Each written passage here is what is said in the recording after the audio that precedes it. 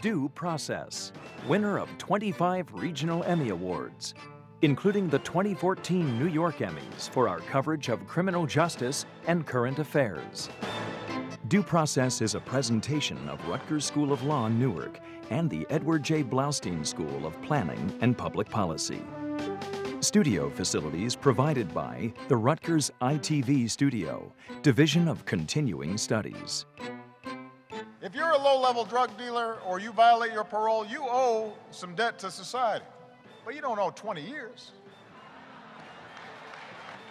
You don't owe a life sentence. Mass incarceration, fueled by a failed war on drugs. A president hopes to reverse the trend with unprecedented commutations, while senators press for sentencing reform, making the punishment fit the crime, reducing the prison population on this edition of Due Process. Major funding for Due Process provided by the Fund for New Jersey, supporting informed citizens for an effective democracy. Additional funding from the New Jersey State Bar Foundation and the PSEG Foundation, making things better in our communities.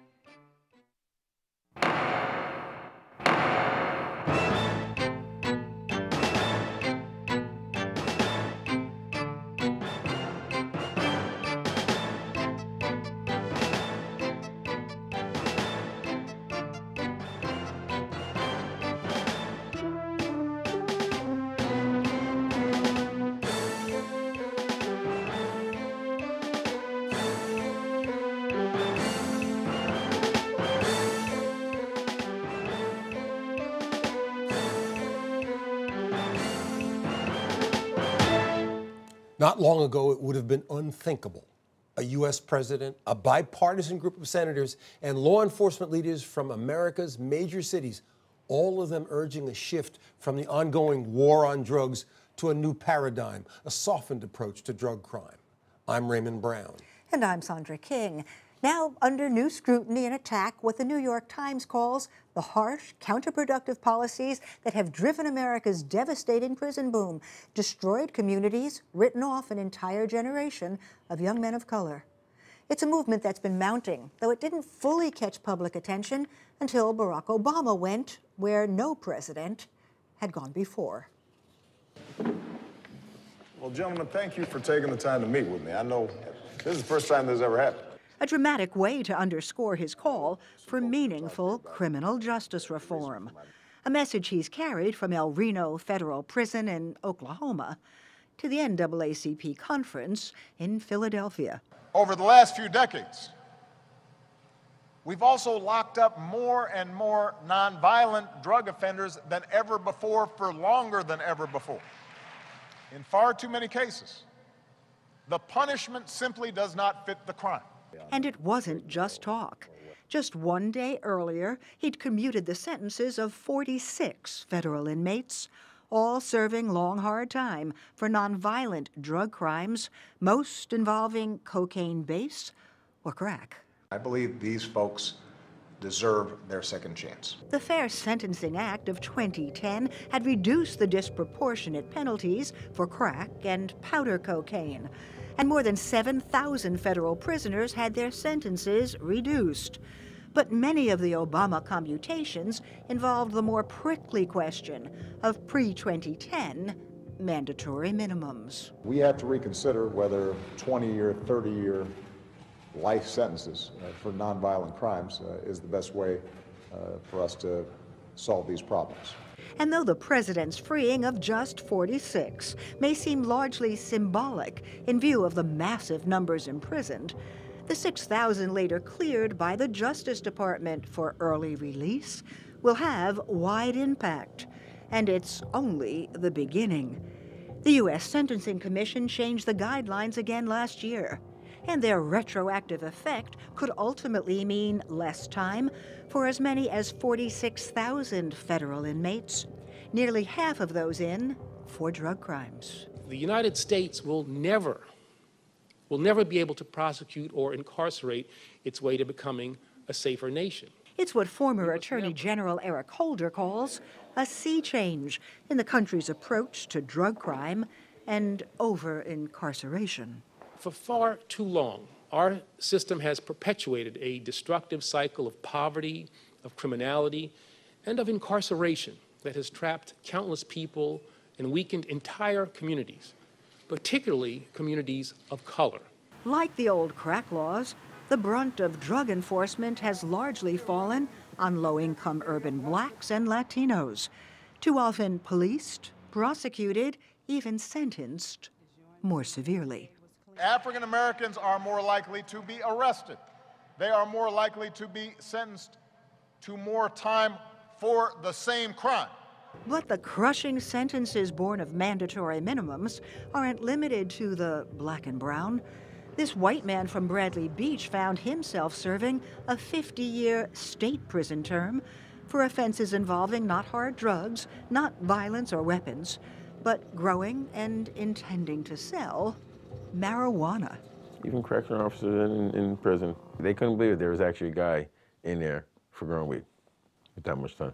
And even the judge who sentenced him, bound by the mandatory minimums of New Jersey law, declared the sentence to be simply too severe and difficult to accept. Even the judge himself felt that the sentencing wasn't appropriate or right for the crime. The court was bound. It's the law. The law is the problem. He was bound to sentence Skip to this 50-year sentence. He had just a 2-day trial, and a lawyer disbarred soon after. But his claims of ineffective counsel didn't get very far until Kelly Smith, a former public defender who just happened to be in the courtroom when Allegro was sentenced, signed on to fight for his release, or at least reduction, while Allegro went on serving hard time in the state's toughest prisons. In Trenton, they jumped me in the yard.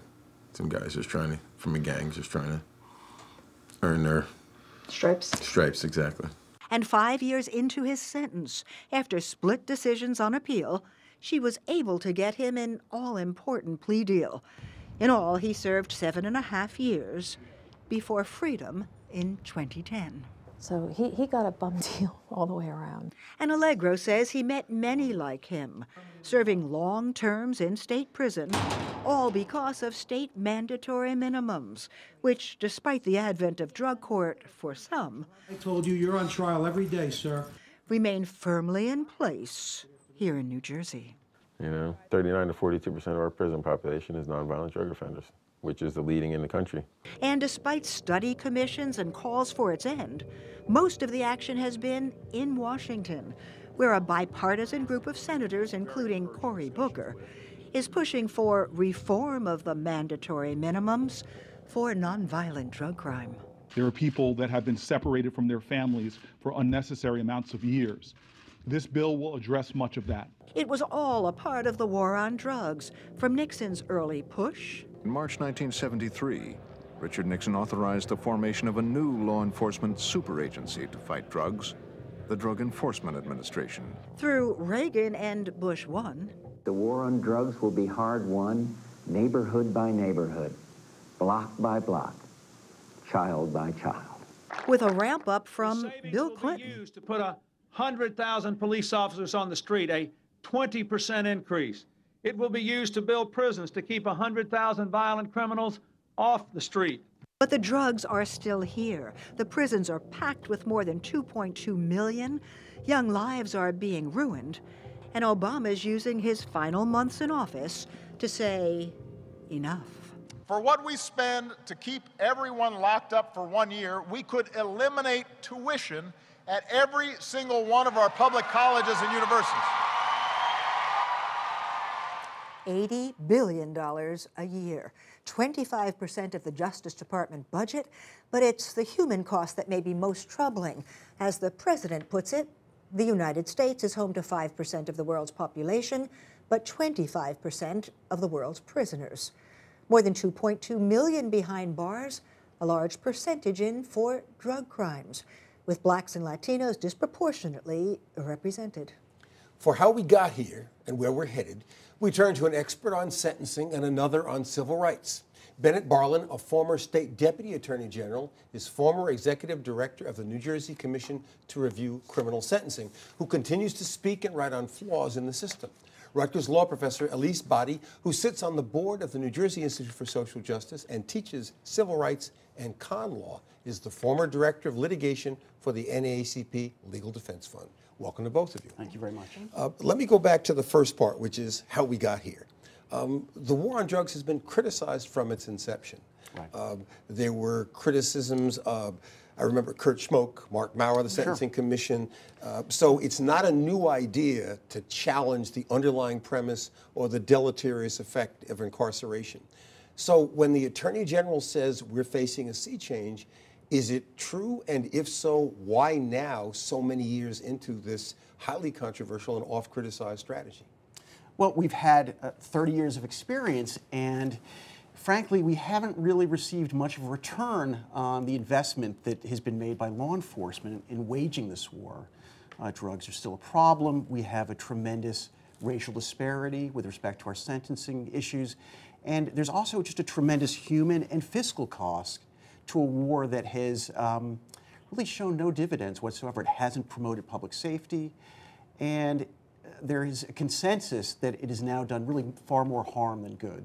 But if the cost is measured in lives rather than in years, that's a huge toll for us to absorb before we get to a serious criticism. Can I jump in on this? Because I totally agree with you that the strategy hasn't paid dividends, but I feel like we're in a moment here that the public conversation really started to take off when the cost of police killings of unarmed black men became more visible, the Black Lives Matter movement. I mean, I do think that has opened up a window into this problem and has allowed the public to take more cognizance of what is going on, in our prison system and the trap doors that exist in our criminal justice system. I think it's brought it into sharper focus, and I think it's perhaps made more people aware of the issue. But as you pointed out, this issue has been debated since 1973 when Richard Nixon declared the war on drugs. There were people who said, this is the wrong approach. We need a public health-oriented approach to the drug problem. While there were people who were saying that,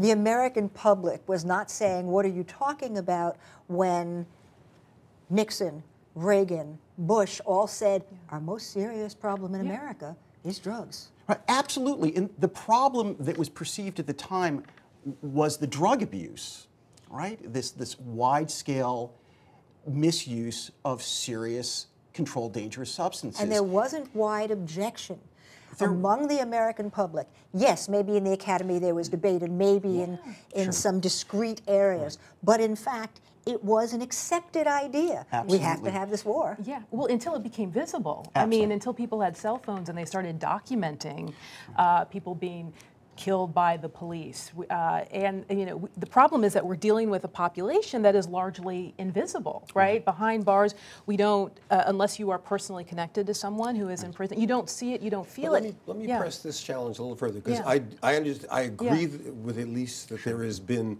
some public discourse, although it's far more directed at police violence. Yes.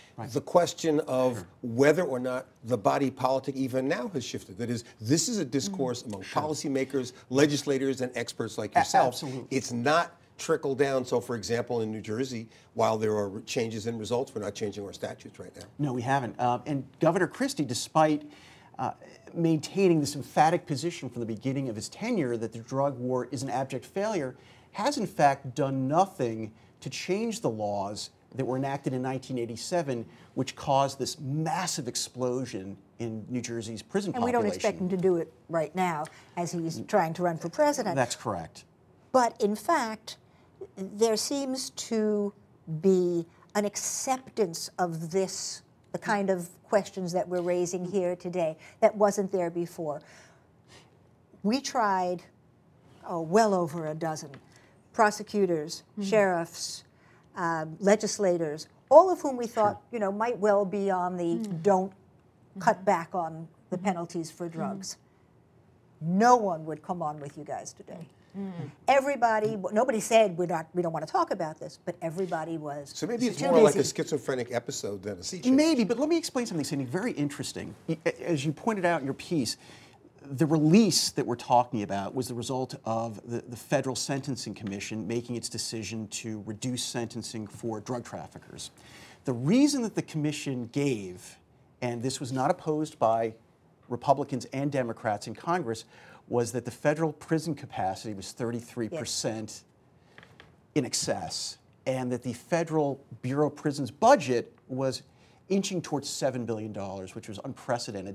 So the rationale given by the Sentencing Commission wasn't the human cost, which is critical, it was the financial cost. And that appeals to people or politicians on both sides of the aisle. I guess in my mind, I understand, and you know, maybe it's not a point that's worth debating, but I do think that the visibility of the problem makes a difference in the public discourse. Now what we do with that in terms of the policymakers and the statutory reform is a separate question, but I do feel like there is an opening to have a conversation that I haven't felt was being had in a very public way around criminal justice generally. And in my mind, that's a hopeful, opportunity. Well, Elise and I were talking before the program, and I'd mentioned from my perspective as a prosecutor in New Jersey, I felt the sea change take place, believe it or not, in the late 90s when profiling came to the fore. That was an issue that really, I think, galvanized people, and it understood that there really was a negative impact on all people regarding the enforcement of our drug laws. Right, but do you think the exposure of profiling, which did come as a surprise to at least much of white New Jersey and white America, did that have any connection to people's willingness to lock up drug offenders for long periods? And I don't think we can go too much further without talking about the racial impact. Yeah, no, I mean, the racial impact is very real. I mean, in 2010, 75% of people who were convicted of drug crimes that had some sort of a mandatory minimum sentence associated with it were African American or Latino. And 73% of those who've now been released under this program are, in fact, Black or Latino. And so, the racial costs, are significant.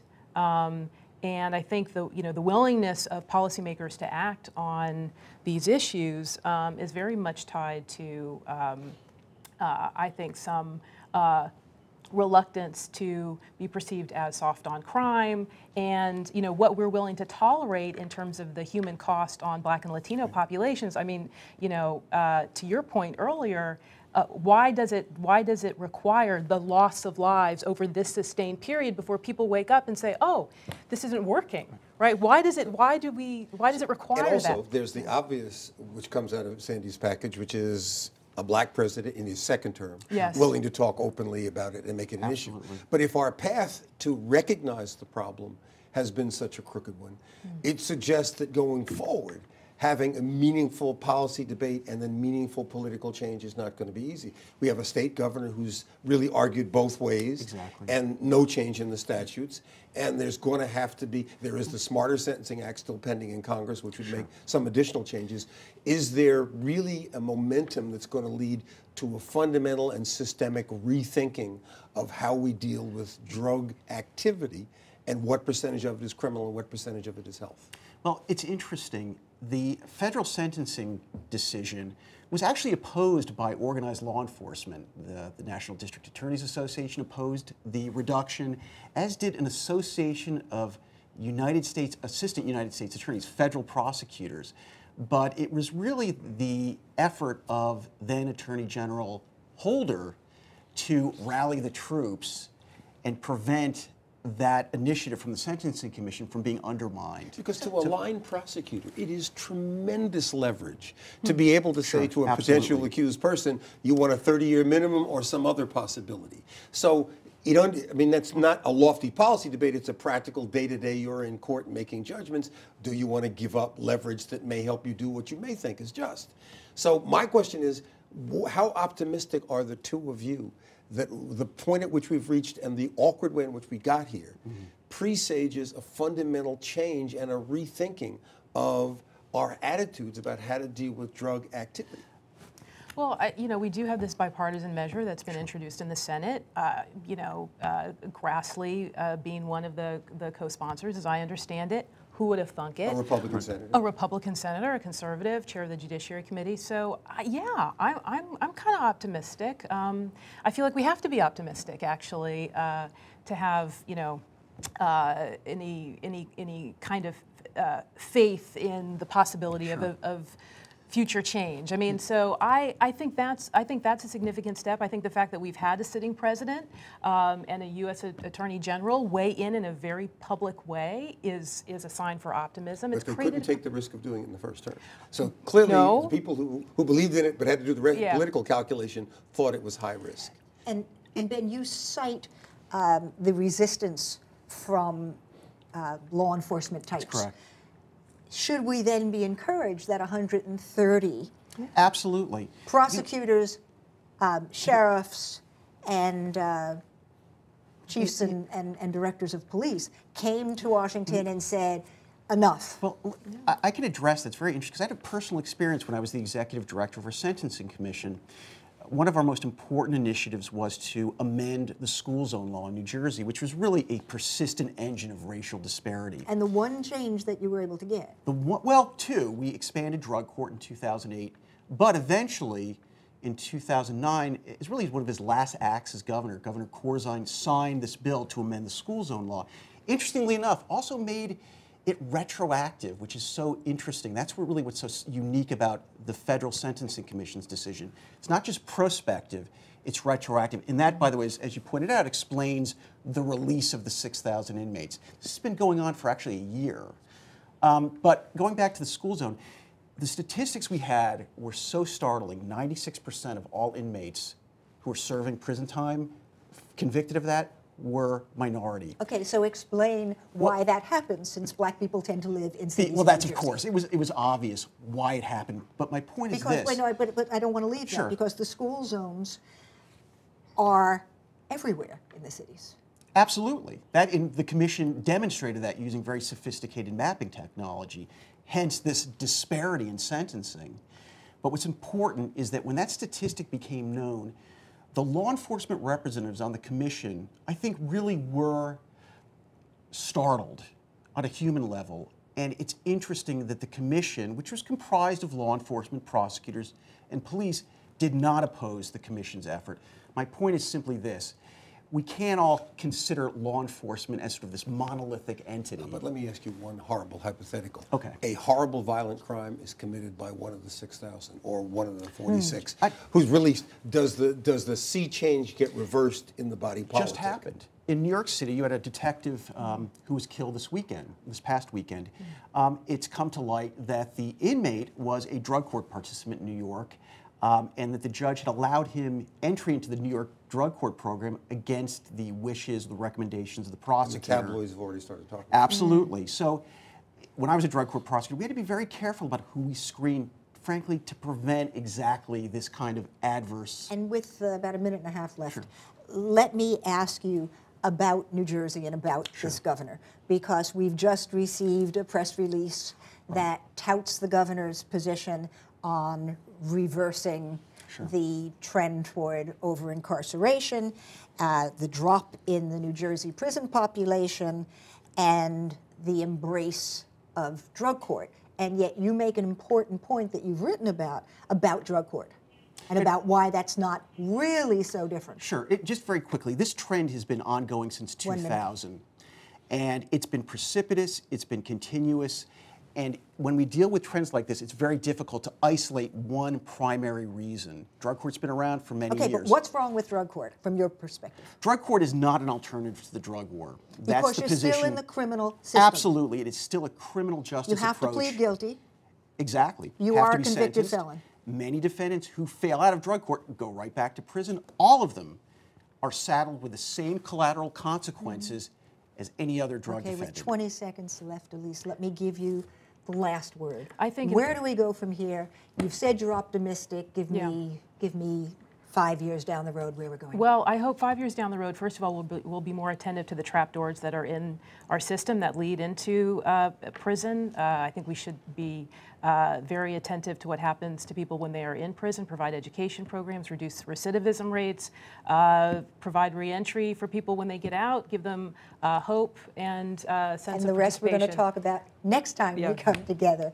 I would love to reconvene at this time next year and see where, in fact, all of this has actually gone. But for now, with thanks to Ben Barlyn and Elise Boddie, that's it for this edition of Due Process, but please join us next week and every week for more cutting-edge issues of law and justice. And let us know what you think on our Facebook page, Due Process, Law and Justice, and visit our website, dueprocesstv.rutgers.edu, where you'll also find our full Due Process archive for viewing on demand. For Sandy, producer Tanya Bentley, and all of us here, I'm Ray Brown. Thank you for watching.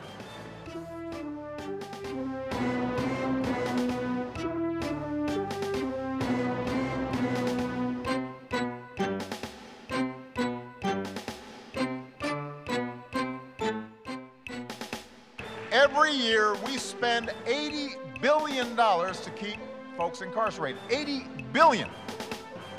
Now, just to put that in perspective, for $80 billion, we could have universal preschool for every 3-year-old and 4-year-old in America. For $80 billion, we could double the salary of every high school teacher in America. For $80 billion, we could finance new roads and new bridges and new airports, job training programs, research and development. For what we spend to keep everyone locked up for 1 year, we could eliminate tuition at every single one of our public colleges and universities.